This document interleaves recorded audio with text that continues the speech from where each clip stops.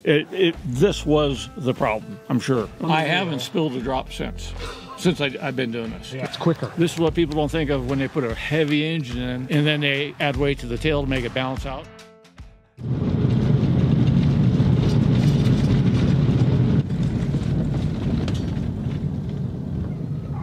We got Spike.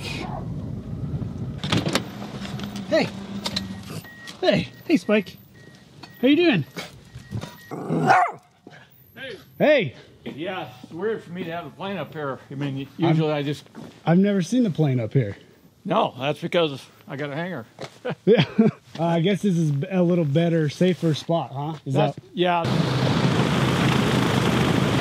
That's the sheet of aluminum I lay down in the summer. So when I come up my ramp there, yeah, I lock up one brake and I pivot on that aluminum. So I'm not grinding my tire into the asphalt. That's a really good idea. Yeah. Is it hard to taxi up here or no? Not with that Prince prop. It just goes. It idles up just about. Yeah. That's the thing. And when I put a whirlwind on, yeah, you know, just to start talking props, yeah, it was like it needed quite a bit of throttle. Whereas, now, how that translates to thrust in the air is a separate issue. For sure. Because static thrust really don't mean much. Yeah. You know, I mean, it does and it doesn't, because it all comes down to what happens once you start moving. Getting air over the exactly. prop. Yeah. It is an interesting test, though, to see what it can pull at static. It's the most convenient test. Let's put it that way. Yeah, exactly. You know, it gives you some place to start, I guess. But does it really matter? Yeah, because I mean it does. It does just for takeoff. I guess maybe initial. Yeah, because that's what I like about the Prince. It just kicks butt right from the start. Yeah. All right, guys, we are. If you remember, Tom had an issue with his Rotax 912. He put a Edge Performance fuel injection system on it, took the carbs off. The whole reason he did that is because he was having an issue when he'd hit 5,000 RPMs, the whole airplane would just fall on his face.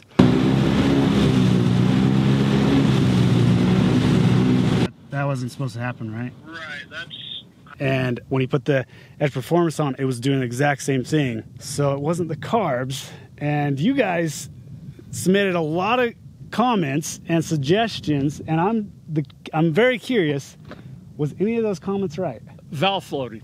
Valve floating. Valve floating was the term I learned. I never heard that term before. And that is what is basically... There's the camshaft. Oh, you have the camshaft. Okay. Okay. So what are we looking at here? See that there? Oh, dang. Feel that. Oh, wow. And this was the cylinder, corresponds to the cylinder that had issues. Okay. Okay. It had it had a couple different things. Low compression. This was the problem, I'm sure. Well, I know now because I flew another hour this morning. And then the other thing is, feel that? They're all pitted. Yeah, yeah. It's supposed to be all super smooth. So, I'll be dang. Guess we got a bad one here. Now, why would this happen? Don't know. Don't know. What about Mike? Did he? 265 hours on it is all. That's not much. That's not much. That's nothing. So I got another one and sent it direct to Mike. Had Hal send it to Mike, actually. And then when Mike called me, he says, hey, I noticed this isn't a Rotax camshaft. I go, no, it's another one I got from Hal. This is a high-performance cam, and it does have performance benefits in the mid-range torque. Oh, okay. And I like it.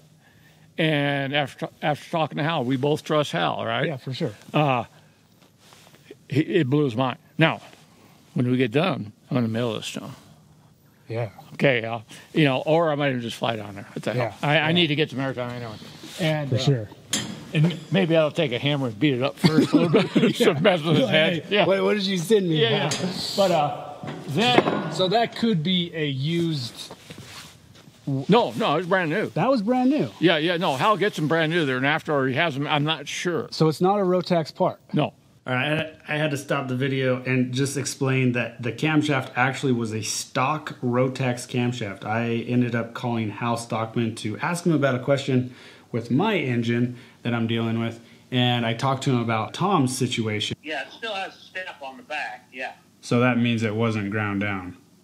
And it wasn't ground down, yeah. So it was original Rotax cam. Yeah, it was an original Rotax cam. Okay.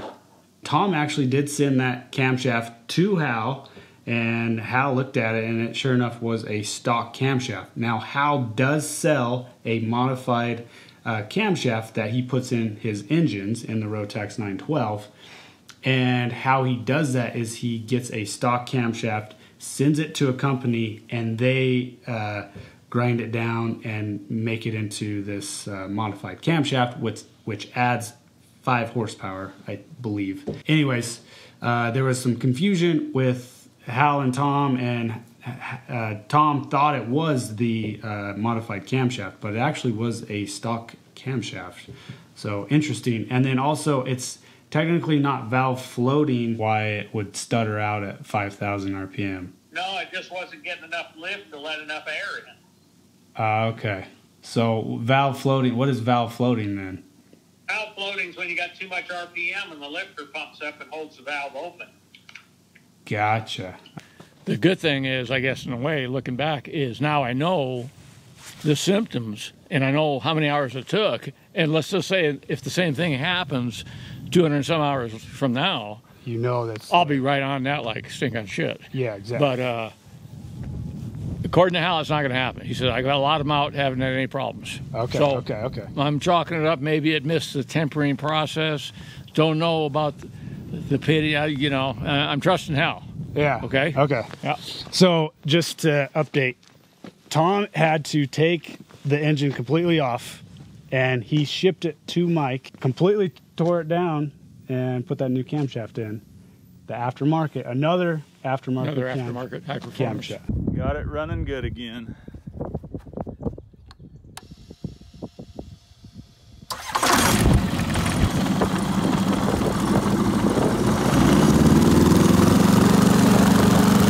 So, but that fixed it. So there's a few comments that they guessed it. Yeah. Thank you guys for posting those comments. It is nice. It's nice because they do think about... More ideas are better. Yeah, exactly. You bet. That's what's really cool about the whole YouTube thing. All right, so now today, we still got to tune this to the Edge Performance fuel injection. So I'm back up here. We're going to get the computer out. Gonna finish it. And we're going to finish the tune. You ever seen the way I feel? No. That's how I do it. You always have really cool little... Yeah, watch out for the computer. Oh, yeah. Let's not step on that. I'd f up everything. This is how I refuel quite often at home and also on the road, so to speak. If I come back with gas from a gas station, because I haven't burned a drop of gas in 15, 16 years. Yeah. I get car gas or else I'm out of gas. I can use any container. Doesn't have to be these bush bags. Can be an open bucket of gasoline if that's all I can get. But I carry 2 of these always. Plus I got a 9-gallon marine fuel bladder also I carry. So that gives me 10 and 9, about 19, 18 gallons right in there. I can go get and come back with per trip. Gotcha. And with the amount of fuel this burns, that gets me down the road quite a ways. Yeah. All right. But I've got a transfer pump permanently mounted on the floorboards. Okay. It's teed into the bottom of my header tank. There's your header tank right there. But first it goes up under the to a valve under my seat. So while I'm flying, I can reach down, open this valve up, and now when the pump kicks on, whatever's connected to this dipstick, finger strainer on it. Yeah. When the pump kicks on, it's going boom right into the header tank. Right into the header tank, into the T below the header tank. And I don't care if it goes into the header tank, into the engine, doesn't matter. The motor keeps running the same. Sure. Yeah. So wait, you do this while you're flying? Oh yeah. Yeah. That way. Not with the bush bags. This is all done on the ground, like right now. Okay. Right? But the marine bladder tank I have, I do that while I'm flying. Oh, nice. And it's like these bush bags. It'll puff up when it's full. Yep. Take up a lot of room, and then as it empties, it ends up taking up no room. Yeah. So I can reach behind me and I can kind of feel it and feel, okay, it's running low, and then I'll I'll stop it. I can How quick will that empty that bag? 4 or 5 minutes. Oh, okay. Yeah, it's reasonable. It's way better than climbing up on the I wheel. haven't spilled a drop since I've been doing this. Yeah. Yeah. You know, and I know they make valves. I've seen guys, they lay the bags up on top of the wing and they open up the valve. Screw that. It sucks. Yeah, yeah. And here's the best thing about it. Yeah. Is while I'm sitting here, in fact, here, I can't put much in because I'm almost full. Okay. Okay? While I'm sitting here, I can look at my sight gauge and they both fill up equally if I'm parked level. Oh, yeah. Yeah, unlike the way they drain, where one tank usually drains faster than the other. Doesn't matter. But when you fill, they both fill evenly. So I just look, and when I see it's, you know, getting up there, I can stop. Or if I really want to max out my fuel consumption, I'll keep going till it looks like it's totally full. I'll keep going, and then I'll rock the wings a bit till I get a little dribble out of my Overflow. vents. Okay. Overflow vents. Yeah. It doesn't hurt anything. It falls free of the airplane. Yep. And then I'm totally maxed out. Yeah. So Oh, yeah, it's a handy setup. I had a similar deal on my other S7. Yeah, that's actually, I'm gonna do something like that with mine. And this valve here, this quick disconnect, seals on both ends. Okay? Oh, perfect. Yeah. I don't know how It's convenient. hard it is climbing up on a wing Oh, I hate it. Yeah. on the tire, balancing five gallons of fuel, Yeah. and trying not to spill any on your Lex. Oh, Jesus. That was quick. Get this. Yeah. Now, if only you could fit this in the plane. All right, let's get it set up. Customers I do a lot of crane work for, they needed to have the truck driver deliver the units directly to my crane yard. Yeah. They came with these packing crates. So this is what I'm saying. It's part of my deal. Like, I unload them with the crane. I got to get rid of the packing crates. Yeah. I can haul them to the dump. I can haul them up here, you know. Yeah, exactly. And you can burn it. So it is free heat. It's absolutely, no, I get paid is what I'm telling you. Yeah, well, actually, that's true. It's better than free. It's better than free. The video of Tom's heating system, there was numerous comments saying how he's paying for wood and he hasn't, because the whole thing was he hasn't had a heating bill for 40 years. And so he actually got paid to take that wood away. And I'm thinking, you know, if I got that E-prop, first thing I'll do, in fact, when we take this off and maybe if I try yours, we'll weigh this whole, everything I'm taking off. Because I notice when they weigh it, they're counting the bolts and everything. Everything. That's what is important. Yeah, exactly. So, and the spinner is built in. You can get whatever length you want. Yeah. So, now, if I've never figured out whether this really hurts me. I mean, it looks like hell, but I don't care because I can't see it. Well, they can make a spinner to fit that. Oh yeah, like Joel's. 12 inch is what it is. Yeah. 12-inch spinner. Yeah. I'm thinking if I went with this ground adjustable one. Yep. Weighs how much? 75, like 5 pounds, 14 ounces. And if all this put together weighs maybe 12 and a half pounds. Boy, if I could lose 5 pounds off the forward of the propeller flange there, it's huge. That's huge. Yeah. And it's not only the weight there; it's the weight out here that it's trying to turn. Yep. And it's also the weight. It's quicker. This is what people don't think of when they put a heavy engine in, and then they add weight to the tail to make it balance out. Yeah. Okay. But now every time you're cranking and banking, you're swinging more weight around laterally. I guess that would be. Yep. True. So, yeah, lighter is always better. We'll have you fly up and I'll let you put my E-prop on. Yeah. And we'll do a pull test too. I don't know.